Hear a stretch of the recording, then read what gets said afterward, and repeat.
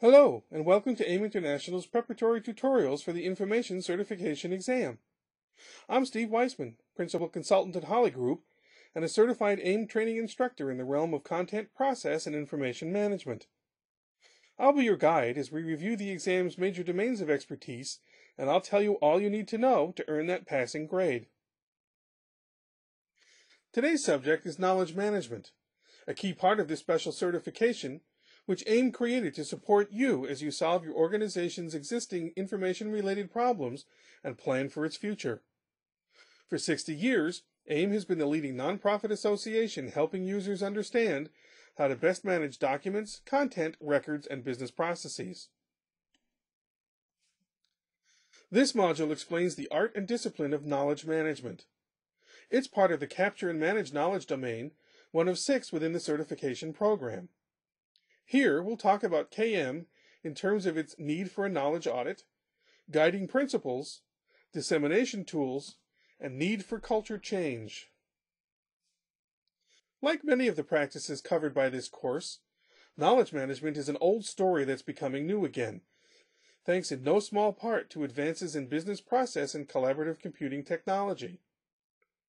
In a nutshell, it's the practice of systematically and continually, for it's a practice, not a project, capturing, controlling, and disseminating organizational intelligence among its workers. In other words, what the organization knows by virtue of its people.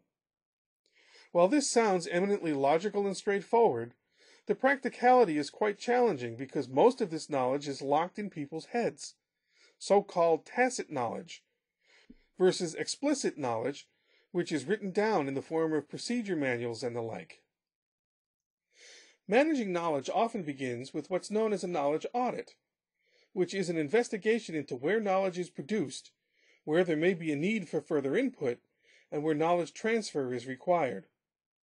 Expressed less formally, it's a dedicated exercise aimed at codifying who knows what about what nobody seems to know enough about, and where it would be valuable for people to share what they know. Now, because they themselves often don't even know what they know, unlocking and codifying it can be and is difficult indeed. So myriad methodologies have risen over the years to provide guidance in this regard. We've found this Knowledge Acquisition Unified Framework by Dr. Tony Rem to be particularly illuminating. So let's take a moment here to run down the steps. Step 1. Define domain knowledge. Which department, division, location, and what knowledge is pervasive there. Use a knowledge map, also known as expertise location. Include customers and clients who may have wholly different sets of knowledge that internal people do. Then decompose the knowledge domain. Parse the task among subject matter experts, managers, and so forth, using taxonomy as a guide as to how to organize the collected knowledge. Determine interdependencies. Identify what information and which people rely on input from others and reconcile any inconsistencies. Recognize knowledge patterns. Analyze with an eye toward a process of connect, collect, catalog, and reuse. And pay attention to patterns that emerge to make your job more efficient. Determine judgments in knowledge, which is to say, separate fact from opinion, objective from subjective. Perform conflict resolution.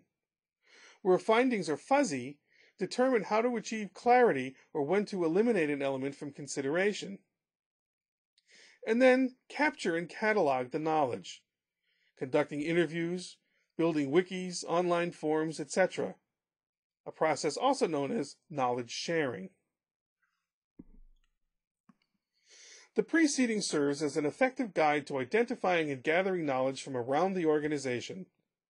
Actually disseminating it, however, requires not one but a collection of technologies, the precise makeup of which depends upon the nature of your business, your staff, and your existing infrastructure.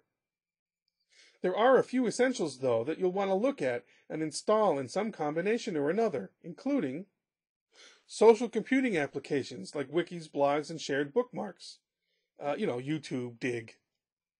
Online presence tools for instant communication, things like Yammer, which is essentially corporate Twitter at its base, Skype, Digsby for instant messaging, collaborative workspaces for project participation, eRoom from Documentum, Box.net to a degree, workflow or BPM systems that can automatically link you, perhaps through LDAP or other directories, to the right people, even if you don't know who they are.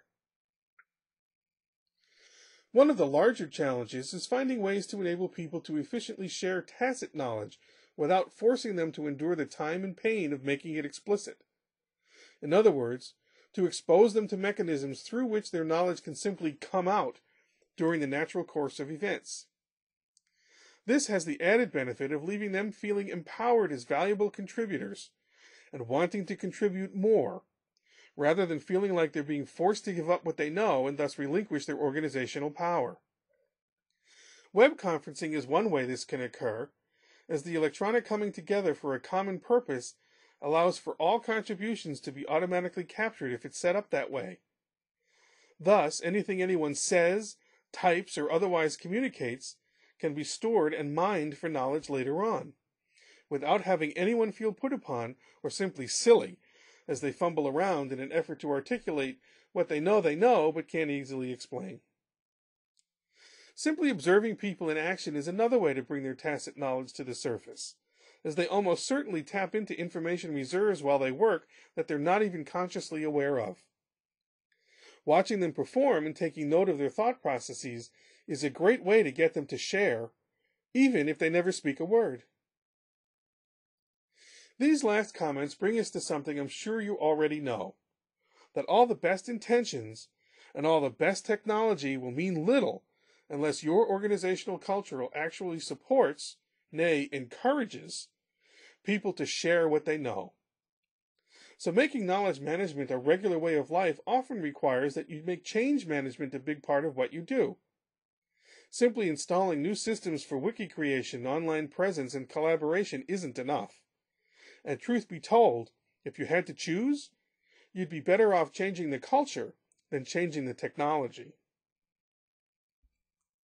This module explained knowledge management's key guiding principles, dissemination tools, and culture change ramifications, all of which must be taken into consideration when seeking to extend information management to knowledge as well. Having now completed this module, you may next wish to review the section on email management, another area of keen interest on today's organizational landscape. The material you have just reviewed is part of a broader program of study that prepares you to take the Information Certification exam.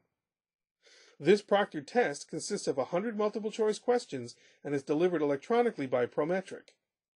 You'll have 2 hours to complete it, and upon passing, you'll earn a professional certification that's valid for 3 years.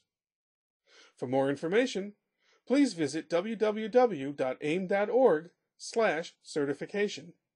Thank you.